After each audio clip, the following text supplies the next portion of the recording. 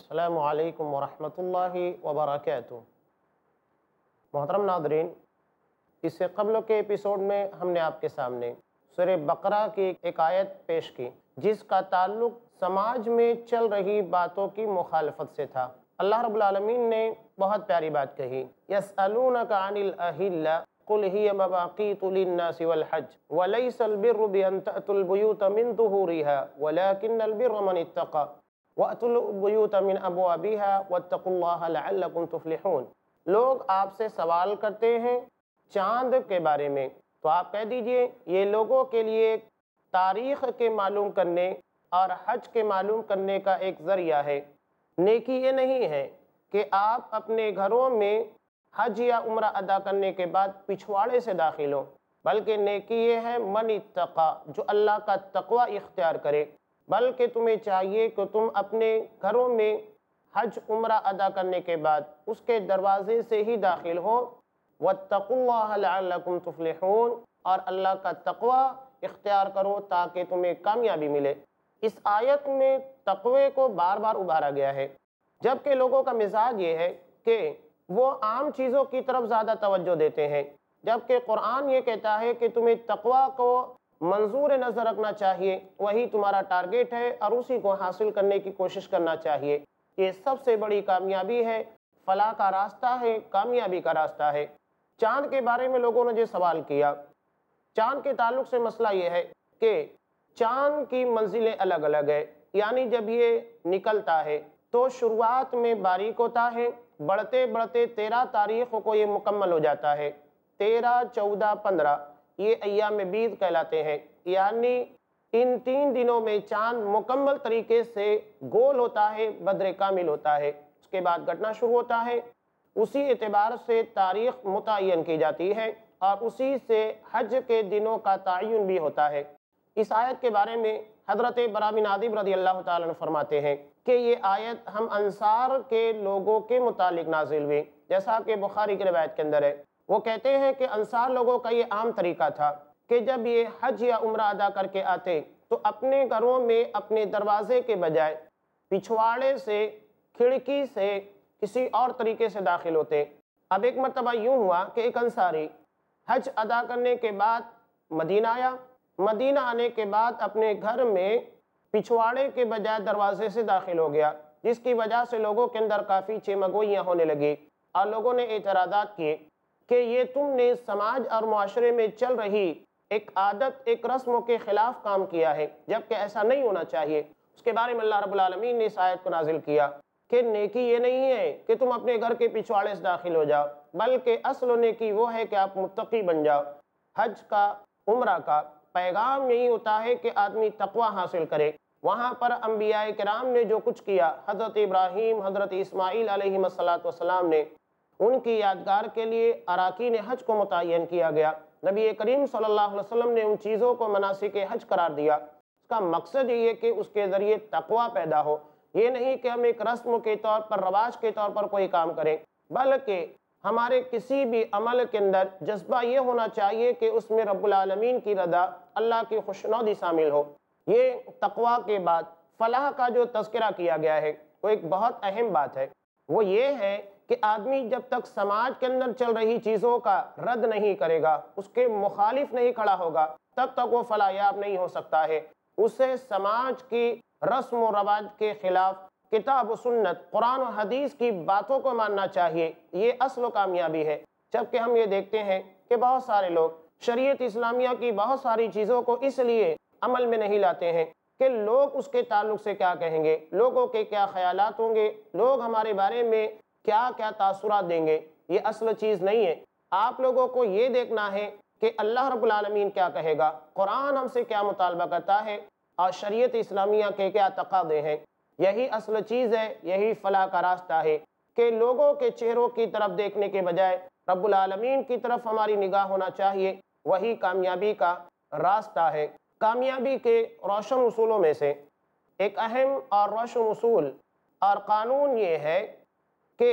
आगे चलकर सूरह आल इमरान में अल्लाह रब्बुल आलमीन ने एक बहुत ही अहम बात कही और उम्मत मोहम्मदिया को खिताब करते हुए कहा, और यहाँ हुक्म नहीं है بلکہ تاکیدی حکم جس کو ہم کہنا چاہیے۔ پہلے ہم اس آیت کے پر آتے ہیں جو امت محمدیہ کو خطاب کر رہی ہے۔ سورہ آل عمران میں اللہ رب العالمین ارشاد فرماتا ہے وَلْتَكُمْ مِنْكُمْ أُمَّةٌ يَدْعُونَ إِلَى الْخَيْرِ وَيَأْمُرُونَ بِالْمَعْرُوفِ وَيَنْهَوْنَ عَنِ الْمُنْكَرِ وَأُولَئِكَ هُمُ الْمُفْلِحُونَ، کہ چاہیے کہ تمہارے درمیان ایک جماعت ہو جو لوگوں کو بھلائی کی طرف دعوت دیتی رہے اور برائیوں سے روکتی رہے، اور یہی لوگ ہیں جو کامیاب ہونے والے ہیں اور یہی فلاح یاب ہونے والے ہیں۔ یہاں اللہ تبارک و تعالیٰ نے حکم نہیں دیا بلکہ تاکیدی حکم دیا، وَلْتَكُمْ، ایسا ہونا ہی چاہیے، یعنی اس کے بغیر کام چلنے والا نہیں ہے، اس کے بغیر تمہیں فلاح ملنے والی نہیں، اور اس کے بغیر کامیابی حاصل ہونے والی نہیں ہے۔ تو یہاں پر امت محمدیہ کی فلاح اور کامیابی اس بات کے پر رکھ دی گئی ہے کہ وہ دعوت کے کام کو انجام دیتے رہیں۔ دعوت و تبلیغ، آپ غور کیجئے کہ دنیا میں اللہ رب العالمین نے جتنے بھی انبیاء کرام کو مبعوث کیا، جتنے بھی رسولوں کو اس دنیا کے اندر بھیجا، سارے رسولوں کی بعثت کا مقصد یہی تھا دعوت و تبلیغ۔ اس سے دعوت و تبلیغ کی اہمیت کا اندازہ ہوتا ہے کہ دعوت و تبلیغ اللہ کی نگاہ میں کتنا پیارا عمل ہے کہ سارے نبیوں کو، سارے رسولوں کو اللہ رب العالمین نے دعوت و تبلیغ کے لیے داعی بنا کر بھیجا ہے۔ اور امت محمدیہ کو خطاب کرتے ہوئے آگے چل کر اللہ رب العالمین نے جو بات کہی کنتم خیر امت اخرجت للناس تأمرون بالمعروف وتنہون عن المنکر وتؤمنون باللہ، کہ تم بہترین امت ہو جو لوگوں کو بھلائی کا حکم دیتے ہو، برائیوں سے روکتے ہو، اور اللہ پر تمہارا ایمان ہے۔ غور کیجئے کہ اللہ نے ہمیں یہاں پر حکم نہیں دیا بلکہ کہا کہ تم ایسے ہی ہو، یعنی تمہاری صفت، تمہاری خاصیت یہی ہے کہ تم دعوت و تبلیغ کا کام کرتے رہو، امر بالمعروف نہی عن المنکر کے فریضے کو نبھاتے رہو۔ دعوت و تبلیغ یہ اتنا پیارا عمل ہے اور اس کی فضیلت اور اس کی اہمیت اپنی جگہ کے پر ہے۔ ذرا غور کیجئے کہ جذبہ کتنا پیارا ہوتا ہے۔ نبی کریم صلی اللہ علیہ وسلم جب مکہ کے اندر دعوت و تبلیغ کر رہے تھے تو آپ نے سوچا کہ اطراف کے علاقوں میں بھی اللہ کے دین کو پھیلایا جائے، وہاں پر بھی لوگوں کو اللہ کی توحید سے آشنا کیا جائے۔ اس کے لیے آپ طائف کے لیے روانہ ہوئے، لیکن طائف میں آپ کے ساتھ کیا کچھ کیا گیا یہ سیرت کی کتابوں کے اندر محفوظ ہے، اور آپ صلی اللہ علیہ وسلم کے لیے یہ دن بڑا ہی تکلیف دہ تھا کہ جب آپ طائف گئے اور وہاں پر امید لگا کر گئے تھے کہ وہاں کے لوگ اللہ کے دین کو قبول کریں گے، دعوت توحید کو قبول کریں گے، اور ان لوگوں کے عقائد، ان کے دین کی اصلاح ہو جائے گی، لیکن یہ معاملہ اس کے برعکس نکلا۔ ان لوگوں نے نبی کے ساتھ وہ کام کیا جو مکہ والوں نے نہیں کیا تھا۔ نبی کے پیچھے اوباشوں کو، بدماشوں کو لگایا گیا جو گالیاں دے رہے تھے، پتھر مار رہے تھے۔ اسی عالم میں جب آپ صلی اللہ علیہ وسلم واپس آ رہے تھے اور رات کے وقت جب فجر کا ٹائم ہو گیا، آپ وہاں نماز ادا کر رہے تھے تو جناتوں کی ایک جماعت جو کہ مختلف علاقوں میں گشت کر رہی تھی، اور ان لوگوں کا کام یہ تھا کہ آخر پہلے ہم آسمان دنیا کے پر بڑی آسانی کے ساتھ چلے جاتے تھے، خبریں معلوم کر لیتے تھے، اور اس کے بعد آ کر کاہنوں کو بتا دیا کرتے تھے، لیکن ہم جب جیسے ہی آسمان دنیا کے پر جاتے ہیں وہاں پر شہاب ثاقب، ایک دہکتا ہوا آگ کا گولا ہمارا پیچھا کرتا ہے۔ وہاں کی سیکورٹی اور وہاں کا تحفظ بڑھا دیا گیا ہے۔ آخر کیا وجہ ہے کہ اس قدر سختی برتی گئی ہے؟ جناتوں کی جماعت نے اس کا جائزہ لینا شروع کیا۔ مختلف ٹولیاں تھیں اور مختلف گروہ تھے، اپنے اپنے علاقے اور اپنے اپنے اعتبار سے وہ اس بات کا جائزہ لینے کی کوشش کر رہے تھے۔ انہی میں سے ایک جماعت، جب آپ صلی اللہ علیہ وسلم نماز فجر ادا کر رہے تھے، وہاں پر جناتوں کی ایک جماعت کا گزر ہوا۔ آپ صلی اللہ علیہ وسلم نماز فجر میں قرآن کی تلاوت کر رہے تھے، جیسے ہی انہوں نے قرآن کو سنا رک گئے اور سمجھ گئے کہ یہی وجہ ہے جس کی وجہ سے آسمان کے پر پہرے لگا دیے گئے ہیں، سیکورٹی ٹائٹ کر دی گئی ہے اور وہاں کا تحفظ بڑھا دیا گیا ہے۔ قرآن کو انہوں نے بہت ہی غور سے سنا۔ اللہ رب العالمین نے سورہ جن اس کے بارے میں نازل کی، اور اللہ فرماتا ہے قُلْ أُوحِيَ إِلَيَّ أَنَّهُ اسْتَمَعَ نَفَرٌ مِّنَ الْجِنِّ فَقَالُوا إِنَّا سَمِعْنَا قُرْآنًا عَجَبًا يَهْدِي إِلَى الرُّشْدِ فَآمَنَّا بِهِ وَلَن نُّشْرِكَ بِرَبِّنَا أَحَدًا۔ کہہ دیجئے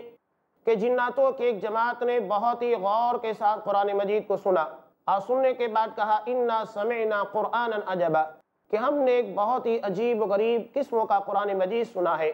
یہدی الی الرشد فآمنا بہ، جو ہمیں خیر اور بھلائی کے راستے کی طرف دعوت دیتا ہے فوراً ہم اس کے پر ایمان لے کر آ گئے۔ اور دوسری جگہ سورۃ الاحقاف میں اللہ رب العالمین نے جناتوں کی اسی جماعت کے بارے میں کہا وَإِذْ صَرَفْنَا إِلَيْكَ نَفَرًا مِنَ الْجِنِّ يَسْتَمِعُونَ الْقُرْآنَ فَلَمَّا حَضَرُوا قَالُوا أَنصِتُوا فَلَمَّا قُضِيَ وَلَّوْا إِلَىٰ قَوْمِهِمْ مُنذِرِينَ۔ یاد کرو اس واقعے کو جب ہم نے آپ کی طرف جناتوں کی ایک جماعت کو پھیرا، وہ آپ کے پاس آئی، قرآن کو غور سے سنا، سننے کے بعد جب یہ اپنی قوم کی طرف لوٹے تو منذرین تھے، اپنی قوم کو اللہ کے عذاب سے ڈرانے والے۔ جا کر انہوں نے دعوت دی کہ اے ہماری قوم کے لوگوں، اللہ کے اس داعی، اللہ کے اس رسول کی بات کو مان لیا جائے، اس کی دعوت کو قبول کر لیا جائے، اس کے دین کو مان لیا جائے، اسی کے اندر ہماری بھلائی ہے۔ اگر ہم نے اس دعوت کو نہیں مانا تو نتیجہ بہتر نکلنے والا نہیں ہے اور اللہ کا عذاب ہمارے پر آنے والا ہے۔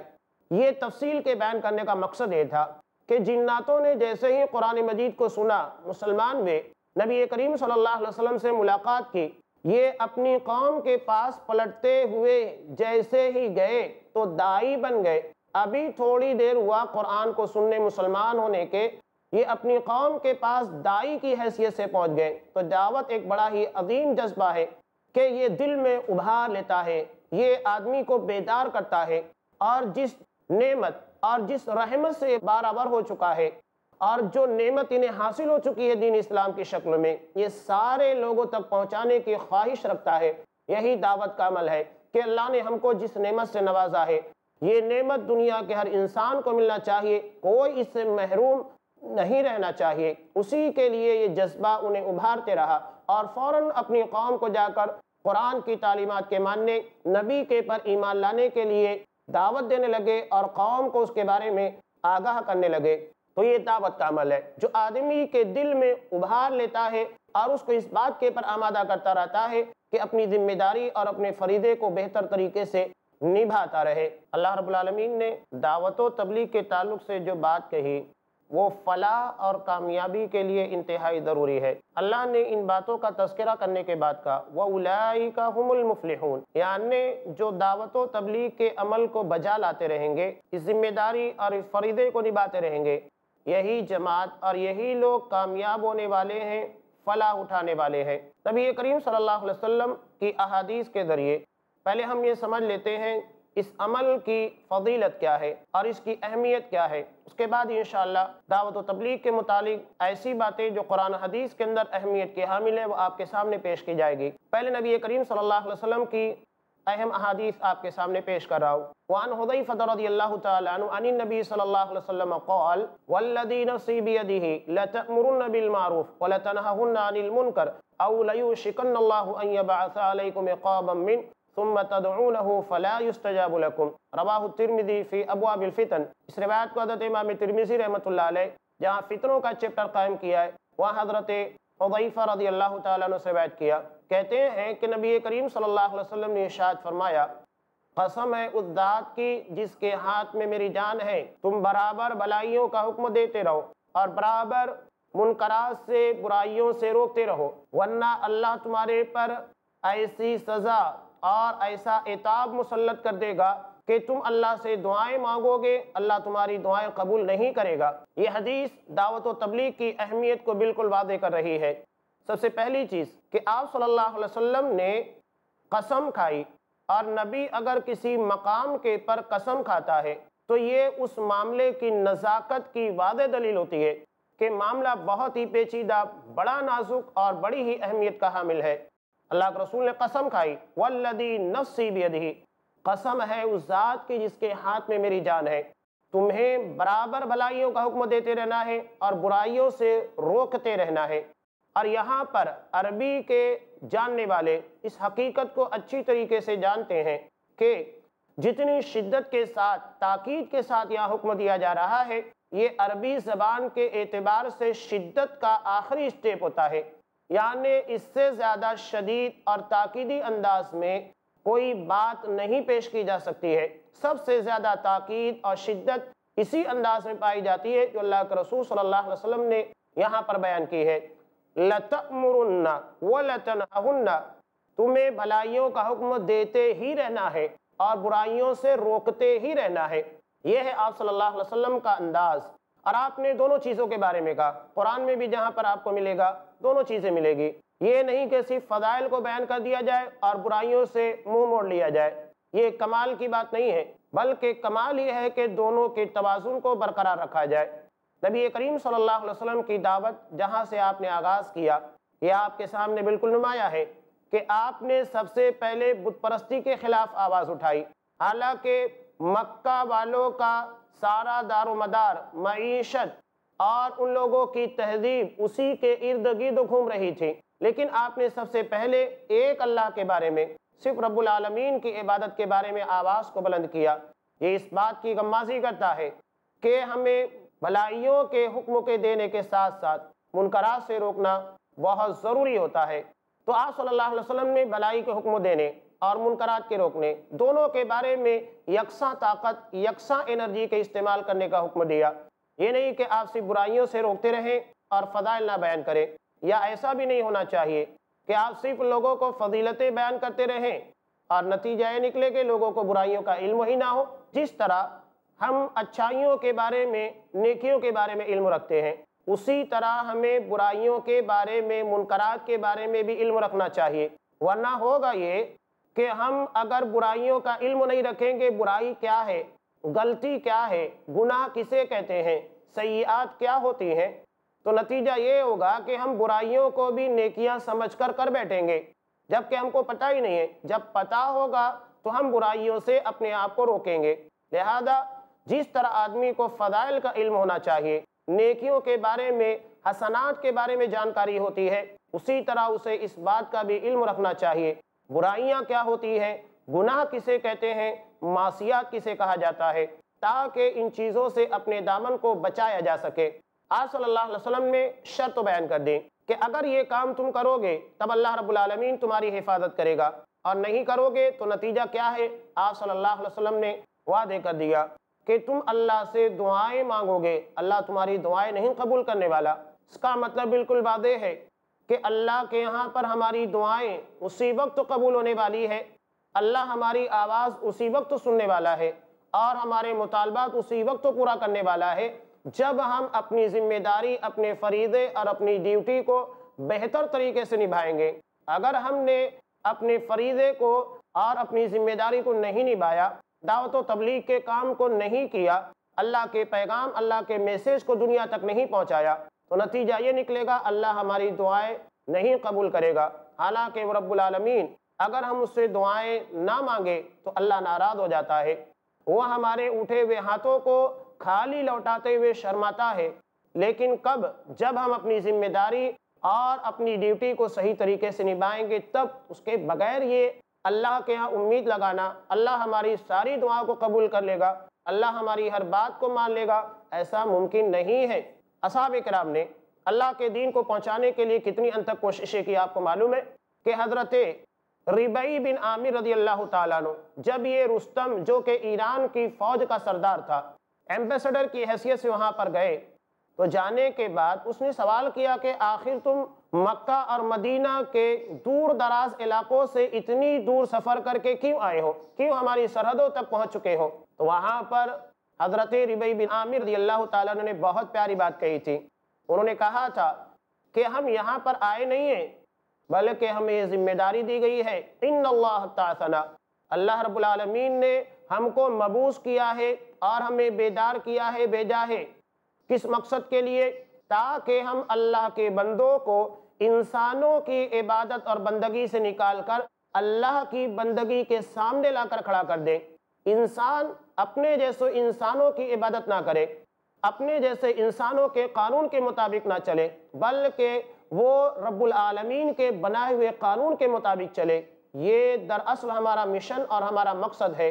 کہ مخلوق کی عبادت نہ کرے، مخلوق کی محتاج نہ ہو، بلکہ وہ اللہ رب العالمین خالق کائنات کی محتاج ہو اور اس کی عبادت کرے۔ اور دنیا میں جتنے بھی مذاہب پائے جاتے ہیں جس میں انسانوں کے عمل دخل کی وجہ سے بہت ساری چیزیں ایسی ہیں جو کہ انسانیت کے پر ظلم کر رہی ہیں، بہت سارے قانون ایسے بنا دیے گئے ہیں جس کی وجہ سے انسانوں کے پر ظلم کیا جا رہا ہے، ستم کیا جا رہا ہے۔ ہم چاہتے ہیں کہ دنیا کے دیگر مذاہب کے ظلم اور ستم سے نکال کر انہیں اسلام کے عدل کے سائے تلے لا کر کھڑا کر دے، تاکہ ہر کسی کو انصاف دیا جا سکے اور ہر انسان کے ساتھ عدل قائم کیا جا سکے۔ یہ اصحاب کرام تھے کہ دنیا کے کونے کونے تک، ایک ایک حصے تک پہنچنے کی کوشش میں تھے تاکہ اللہ کے دین کو وہاں تک پہنچایا جا سکے۔ یہ اصحاب کرام کا جذبہ تھا، اور خود نبی کریم صلی اللہ علیہ وسلم کے تعلق سے قرآن مجید کہتا ہے لَعَلَّكَ بَاخِعٌ نَفْسَكَ عَلَىٰ آثَارِهِمْ إِن لَّمْ يُؤْمِنُوا بِهَذَا الْحَدِيثِ أَسَفًا۔ سورہ کہف میں اللہ رب العالمین نے کہا، اے میرے حبیب، لگتا ہے کہ آپ ان لوگوں کی اصلاح اور ان لوگوں تک دین کو پہنچانے کے لیے اور اللہ کے میسیج کو ان لوگوں تک پہنچانے کے لیے اپنی جان ہلاکت میں ڈال دیں گے۔ لَعَلَّكَ بَاخِعٌ نَفْسَكَ عَلَىٰ آثَارِهِمْ إِن لَّمْ يُؤْمِنُوا بِهَذَا الْحَدِيثِ أَسَفًا۔ اگر یہ لوگ ایمان نہ لائے تو اب ان کے پیچھے پیچھے خود اپنی جان کو ہلاکت میں ڈال لیں گے۔ اس قدر محنت اور کوشش و کاوش نبی کریم صلی اللہ علیہ وسلم نے کی، اور اس بات کا ثبوت خود قرآن مجید کے اندر بیان کر دیا گیا۔ قرآن مجید نے آپ صلی اللہ علیہ وسلم کی ان انتھک کوششوں اور کاوشوں کو سراہا ہے اور بیان کیا ہے کہ اس قدر نبی نے محنت کی ہے۔ جب اللہ کے رسول صلی اللہ علیہ وسلم، اصحاب کرام، ہمارے اسلاف نے اللہ کے دین کو اللہ کے بندوں تک پہنچانے کے لیے اس قدر کوششیں کی، تو یہ ہماری ذمہ داری بنتی ہے کہ ہم بھی ان کے طریقے پر چلتے ہوئے اور ان کی روش کو اختیار کرتے ہوئے انہی کے جیسا ایمان لا کر انہی کی طرح اپنے دل میں جذبہ بیدار کر کے اللہ کے دین کو لوگوں تک پہنچانے کی کوشش کریں۔ یہ ہماری ذمہ داری، یہ ہمارا فریضہ ہے، اس لیے کہ اللہ نے جو دین اتارا ہے یہ صرف مسلمانوں کے لیے نہیں ہے، بلکہ دنیا کے ہر انسان کے لیے قرآن اتارا گیا ہے۔ دنیا کے ہر فرد کے لیے قرآن مجید نبی کریم صلی اللہ علیہ وسلم کی شریعت کو اتارا گیا ہے۔ اگر یہ فریضہ اور یہ ذمہ داری ہم نبھاتے نہیں ہیں تو پھر اللہ کے عذاب اور اللہ تبارک و تعالیٰ کی طرف سے اترنے والی سزا کے منتظر رہیے کہ اللہ کس شکل میں، کس انداز میں ہمارے پر سزا کو نازل کرے، اپنے عذاب کو ہمارے پر مسلط کر دے، ہم اس کے بارے میں سوچ نہیں سکتے ہیں۔ لہذا ذمہ داری ہے کہ ہم اللہ تبارک و تعالیٰ کے ہاں اپنی بات کو منوانے کے لیے، اپنی دعاؤں کو قبول کرانے کے لیے، اپنے عزت اور وقار کو بچانے کے لیے اپنے فریضے اور اپنی ذمہ داری کو صحیح طریقے سے نبھاتے رہیں۔ دعوت و تبلیغ دراصل ایک بڑی ہی عظیم تجارت بھی ہے کہ اس تجارت کو کرتے ہوئے آدمی کو اس قدر فوائد ہیں کہ اس کا اندازہ انسان نہیں لگا سکتا ہے، اس لیے کہ یہ انبیاء کا راستہ ہے، یہ صدیقین، شہداء اور صلحاء کا راستہ ہے۔ اسی راستے کے پر اصحاب کرام چلے، ہمارے اسلاف چلے ہوئے ہیں، اور اسی راستے کے پر ہمیں بھی چلنا ہے، تبھی ہم اپنی منزل تک پہنچنے والے ہیں۔ دعوت و تبلیغ کے تعلق سے باتیں کافی طویل ہے، چونکہ وقت ہو چکا ہے اس ایپیسوڈ کے اختتام کا۔ انشاءاللہ ہم آئندہ ایپیسوڈ میں وہ باتیں جو دعوت و تبلیغ کی اہمیت، اس کی نزاکت اور اس کی عظمت کے پر واضح دلیل کی حیثیت رکھتی ہیں، وہ آپ کے سامنے لے کر حاضر ہوں گے۔ تب تک کے لیے دیجیے اجازت۔ السلام علیکم ورحمۃ اللہ وبرکاتہ۔